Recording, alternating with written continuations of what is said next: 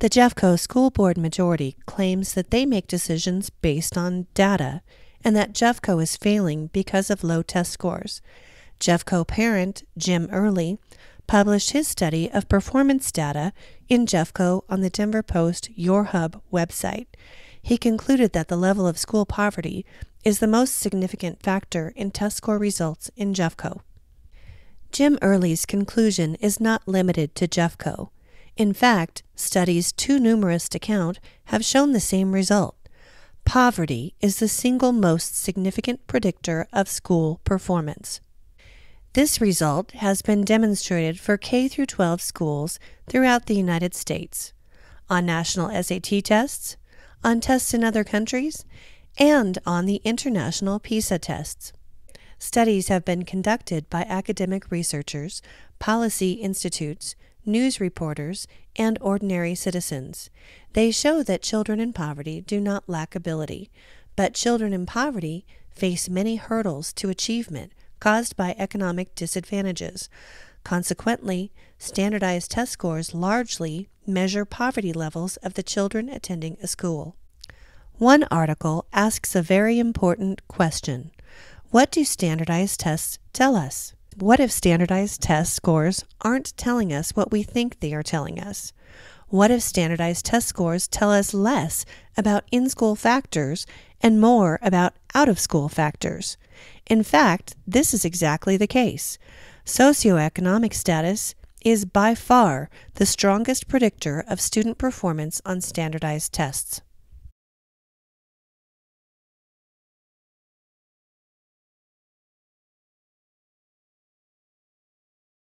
This graph compares demographic data for all of Colorado, Denver, Jeffco, Boulder, and Douglas County Public Schools. Denver is the poorest and largest district in Colorado, with 72% free and reduced lunch children. Colorado as a whole has 42% free and reduced lunch children.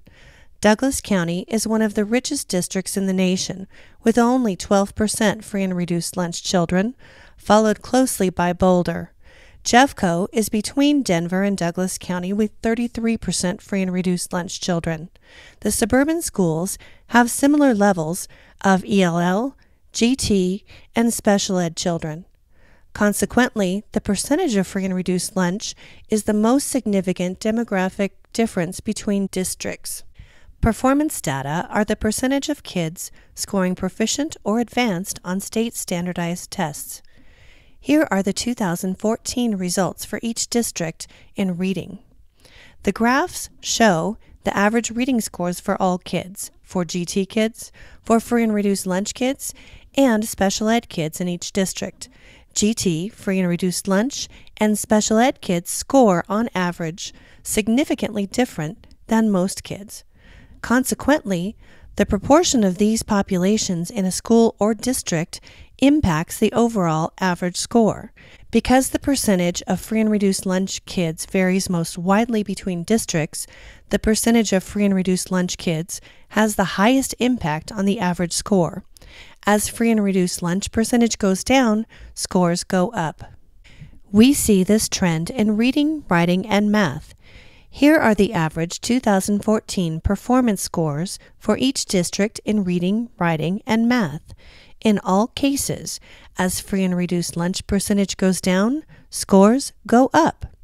Here is reading performance data for nearly 450 schools plotted with free and reduced lunch percentage levels in Jeffco, Dougco, Boulder, and Denver. Here, you can see in more detail the high correlation between free and reduced lunch levels and school performance. Note, each district has a few small schools devoted entirely to severe at-risk or special education children. These schools are not used in the data analysis. All data used in our analyses are publicly available on the Colorado Department of Education website. You can view, download, and compare the data on the CDE website for yourself.